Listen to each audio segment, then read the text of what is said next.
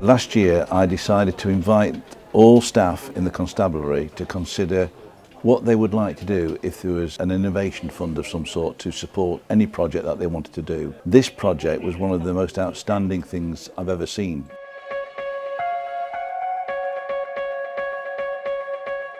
He'd got a son with autism, and he was concerned that should he be involved in a collision, let's say that the parents in the front were injured or killed even, wouldn't it be helpful if the emergency services attending the scene actually could, by accessing something in the sleeve of the seatbelt, discover just what it is that the youngster's needs are.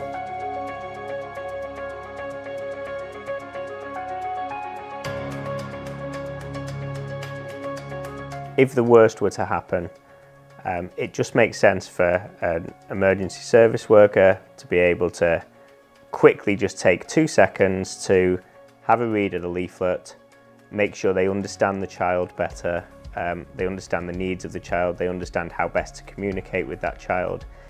It helps everyone involved. Having this sort of initiative is really, really important for emergency services. I think it raises massive awareness for any first responder on the scene of an incident or dealing with anyone with vulnerabilities. So any child who's got any sort of neurodiverse condition, it raises that awareness. Once I heard about this, I thought, what a fantastic idea. I've dealt with situations where a child in the vehicle does have a neurodiverse condition and parents have made me aware. He's presenting like this because he's autistic.